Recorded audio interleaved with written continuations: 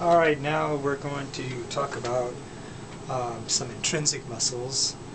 These are muscles that begin and end within the hand. That's where they get their name, intrinsics. These are all thumb muscles, but three of them, the flexor pollicis brevis, and abductor pollicis brevis, and opponens pollicis, are the three thenar muscles having to do with the thenar eminence of the thumb. And the other one is the adductor pollicis, which is not considered a thenar muscle. It's a deep muscle of the hand. It's primarily an adductor, and it's innervated like all of the other AV and adductors of the fingers, the interossei, by the ulnar nerve.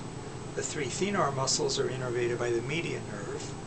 And in carpal tunnel syndrome, these three thenar muscles, if the carpal tunnel syndrome is unattended to and is long-standing, we can see atrophy of these muscles. Okay, so deepest, which is where your construction begins, is this blue muscle, the opponens pollicis, arises from carpal bones and comes around the first metacarpal and inserts on the length of the outside edge of the first metacarpal, so only crosses the carpo-metacarpal joint, the CMC joint of the thumb. It is involved in rotating the metacarpal at the CMC joint, and that movement is involved in opposition.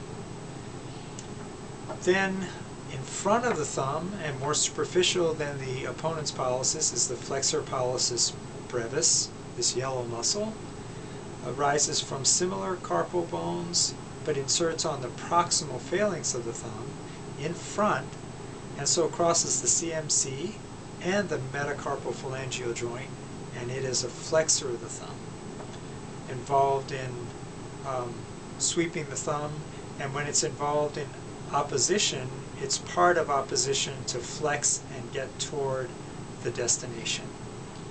Then, just as superficial, but over on the outside, is the screen muscle, the abductor pollicis brevis, arising from carpal bones again and going to the proximal phalanx, but on the outside, so it's in a position to cause abduction.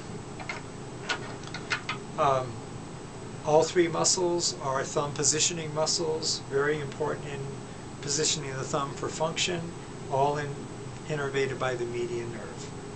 Then on the other side, the adductor side of the thumb, which would be this motion, we have the adductor pollicis, a strong muscle involved always in tightening the grip in different prehension patterns. This one arises mostly from the shaft of the third metacarpal. It's in two heads, an oblique and a transverse head. They both converge and insert on the ulnar side of the proximal phalanx of the thumb, and its primary function is to adduct, or pull the thumb in toward the palm.